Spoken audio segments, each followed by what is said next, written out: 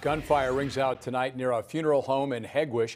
Police say a man was shot just after 5 o'clock near Houston and 132nd Street. The victim was hit in the arm in good condition. The car used in the shooting tied to a carjacking earlier this week. The shooting, one of many today, on top of an already violent week. And it's this kind of bloodshed that has some demanding the feds step in.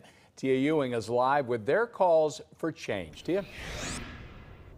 Well, Corey and Don, it really comes down to the numbers here in the city of Chicago. So far this year, 169 people have been shot and killed, and local community activists are calling for the city of Chicago to do something about it, and also the Biden administration.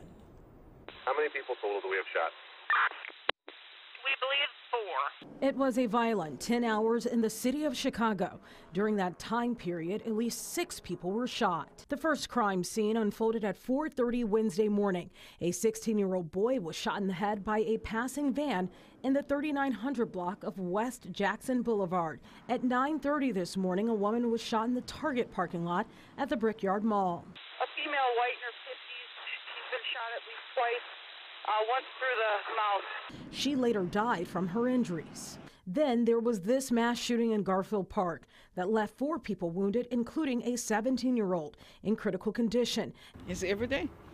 You don't know who's shooting. You don't know who to run from. Historically, neighborhoods on the south and west sides of the city have been plagued by crime. But instead of addressing that, Chicago police joined forces with the Cook County Sheriff's Office to combat rising crime in downtown, opening a sheriff's post in River North. Criminals seeing more police diminishes their opportunity to commit crime. Now the question is, what about everyone else?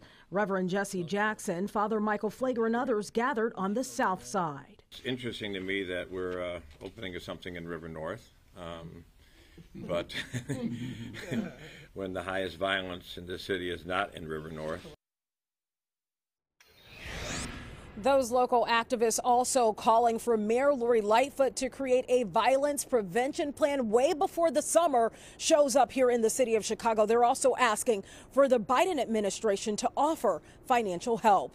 Live in downtown tonight, Tia Ewing, Fox 32 Chicago.